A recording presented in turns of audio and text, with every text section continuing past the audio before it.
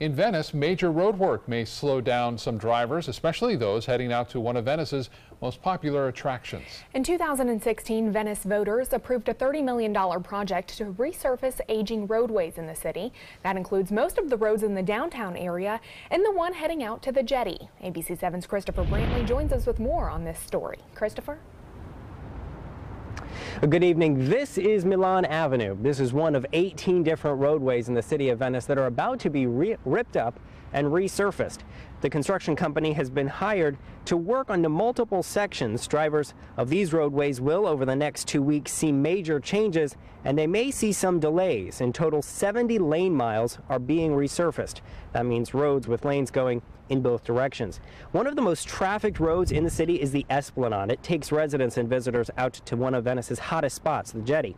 The construction company plans to close one lane down at a time and have a crew on site to direct traffic.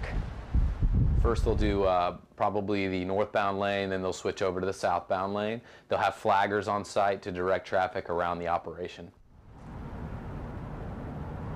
And once this part of the roadworks is complete, that will mark the halfway point of this long-awaited project. Then the construction companies will make their way off island and continue resurfacing the roads east of the island. Live in Venice, Christopher Brantley, ABC 7, your Suncoast News.